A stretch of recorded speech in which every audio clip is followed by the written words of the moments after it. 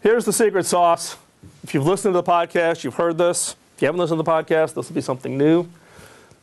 Everybody thinks that there's got to be some big, massive secret to running and being more creative, when thinking about ideas. The fundamental process breaks down into FIRE plus PO. So what is FIRE plus PO? FIRE stands for F is focus. The biggest fallacy when you're coming up with ideas is lack of focus, right? Bring a bunch of people together and say, come up with a new product.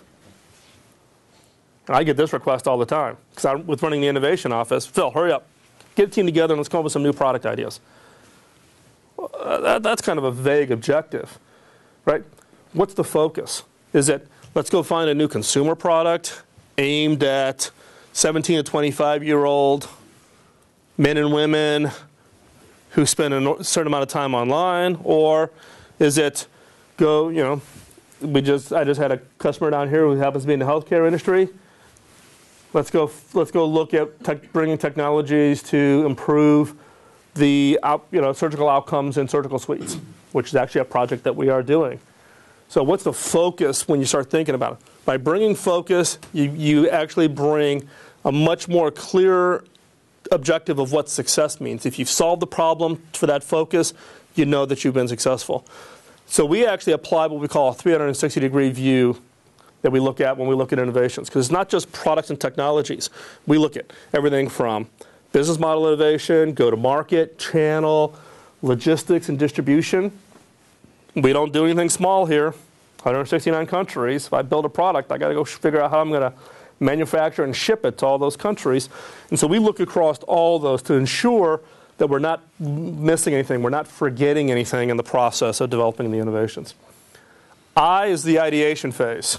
So how do you generate the ideas? Now there's 10,000 tools out there, whether it's whacking the side of the head or you name it, brainstorming, Delphi method, big long list. One of the approaches that I'm a big fan of is asking good questions during the ideation phase, right? And think about just running an ideation phase, right? We all done it. Let's get 10 of our best and brightest people, put them in a room, come up with a bunch of ideas. Someone goes, woo, woo, woo, woo. I'll scribe, I'll write it on the flip chart. Great. Someone takes the flip chart. You run the session, ideas, come up with some new product ideas. You get a quick burst of ideas, then it starts to slow down, and then finally someone says, okay, well, let's wrap it up for today. Someone goes, okay, I'll type them up and I'll send them out to everybody. Great. So someone types them up, they send them out. What happens? Nothing. Nothing ever happens. Couple reasons. One is the quality of the ideas you get is based on the quality of the question. So questions like, come up with a new product idea. The problem being is that us in our human brains, when we've answered the question in our own minds, we stop looking. So it's like the analogy of someone goes, oh, I lost my car keys. Okay? You go, oh, where'd you find them? Oh, I found them in the last place I looked. Okay? Well, who keeps looking after you found the car keys? It's always the last place. But once you found them, you stop looking. The same thing happens with the questions. If you ask a simple question, once each person in the room thinks that the question's been satisfied, they stop searching for more ideas. They've answered the question. So carefully understanding the questions you ask becomes important. So, for instance, one of the common questions that we'll use in a session is under what assumptions does your industry operate? Right? So, my case, the PC industry, what assumptions does that industry operate on? Well, you operate under the assumption of you manufacture in Asia, you ship you design here, you ship it to Asia, they manufacture it, they put it on a boat or put it on a plane, you ship it, you put it into retail, right? Customer buys it through retail, right? Da, da, da, da. Now go through each of those assumptions and say, what if the opposite were true? What if you didn't design it in the US? What if you didn't manufacture it in China? What if you went to a radical idea that says, guess what, you went to micro-manufacturing in every country? So literally every country operated independently versus aggregating. Does that a plus or a minus? But those are the kinds of questions that force you to get beyond the simple, yes, no answers, right? And so actually out on the blog, I don't know, there's someone's actually aggregated up a list. There's like 75 questions in the Killer Innovations card deck. If I thought about it, I would have brought the card deck this morning.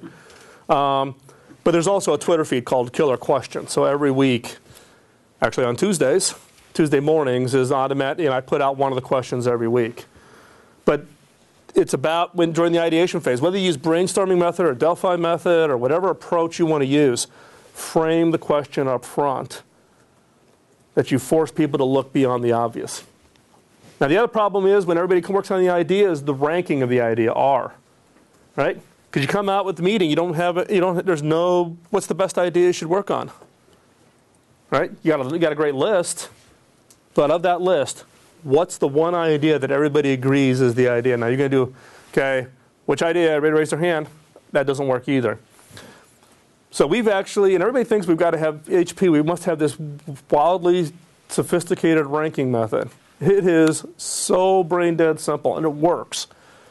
5 questions that you have to answer on any idea. You have to answer yes to the first 3, one of them. So out of the first 3 questions, you have to be able to answer yes to one of the first 3 questions.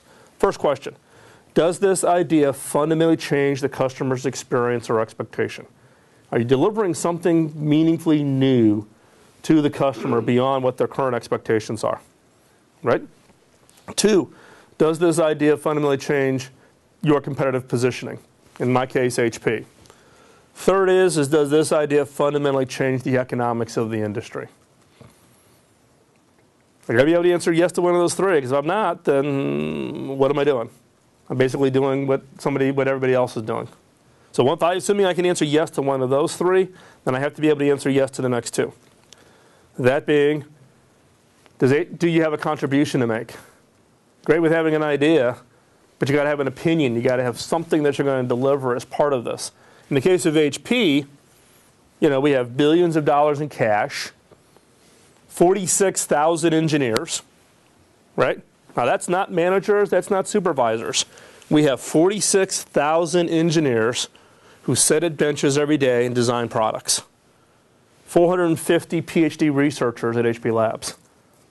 Lots of capability. We can go do lots of things.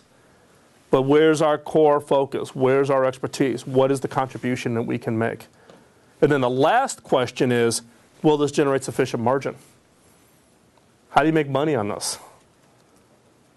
And we put that as the last question, not the first question. Because if you answer the first ones and you've got a compelling idea that changes the expectation and changes the economics, and we got a core expertise to believe, you would assume that you'd be able to figure out at some point how to make money.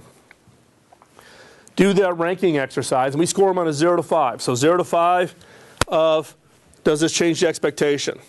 0 meaning it's basically the same as the competitors. 5 means, oh my God, this thing's absolutely amazing. Same thing on all the others, and then you just total them all up. And you find that when we do sessions, there's a natural filtering process. You see a group of ideas at the very, very top, and you see a bunch of ideas at the bottom. The ones at the top are the ones that you focus on and iterate on. So it's just keeping it really, really simple. But without the ranking process, you never quite get that gut check that you're working on the best idea. You're just working on an idea, not the best idea.